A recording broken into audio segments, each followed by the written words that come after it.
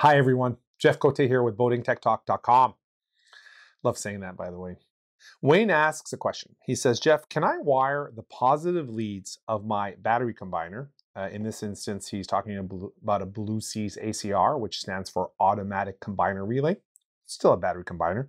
To my battery combiner on-off switch to eliminate direct connections to the battery. If so, does it matter if the connections are on the hot side, i.e. The switch side, or the load side? Unswitch versus switch. All right, and he says he's seen multiple different configurations. I know there are a lot of difference of opinions on the internet. Some of the voices that are the loudest are hard to ignore. But in this instance, and if you look at our schematics, and by the way, we have this conceptual diagram of a battery combiner on our website, and you can geek out, and there's a whole section on battery combiners. I've written and talked about battery combiners ad nauseum. I mean, I don't know how many hours just on battery combiners. My advice, 100%, if you don't want to have miracles or magic happen on your boat, is to definitely have the battery combiner always connected to the unswitched side, never to the switch side. Never on the loads, but always connected to the battery.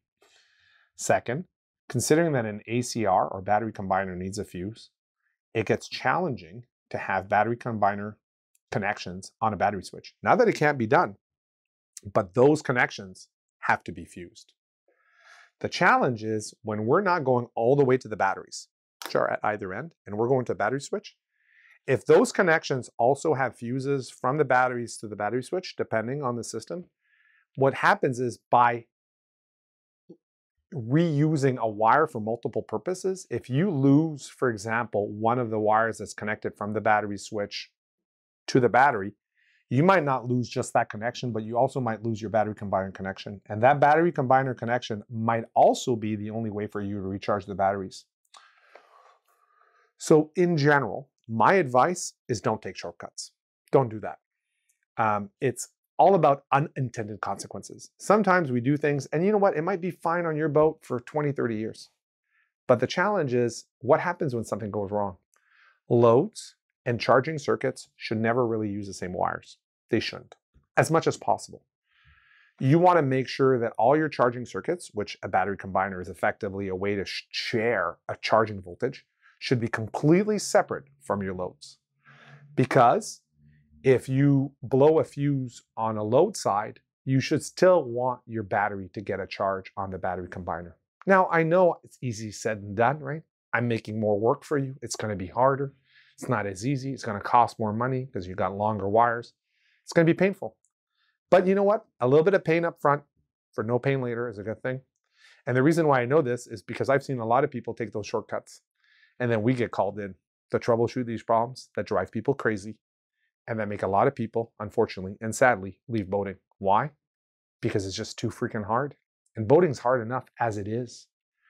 Taking shortcuts with electrical, and not saying here that Wayne is doing that because he's asking the question, but taking shortcuts with electrical rarely pays off. And the only thing that it undoes, and the saddest thing, is that it undoes our own sort of trust in our boat. And it limits us from doing the things that we might want to do with the boat. Either just taking it out, bringing friends, bringing family, feeling safe, feeling confident. And I know it's hard. Boat ownership is not easy. Financially, emotionally, I get it. Totally get it. But with a battery combiner, bring those connections to the unswitched side of the battery, i.e. directly to the battery, or to a positive unswitched distribution that is completely separate from the loads. And I know it's tempting to go to the switch because it's a shortcut. And yes, it does work, but don't do it.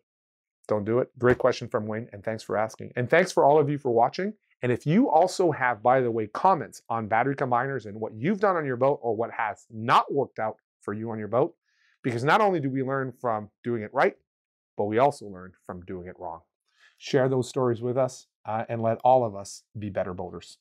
Thanks for watching. Thank you for watching this PYS video. If you've got further questions, please ask them below or send us an email via the contact forms on our website. Happy to donate my time to share information with you. You can support us in keeping this channel ad-free by purchasing some merchandise on our store or by making a donation on PayPal. And don't forget to subscribe. Thanks again for watching.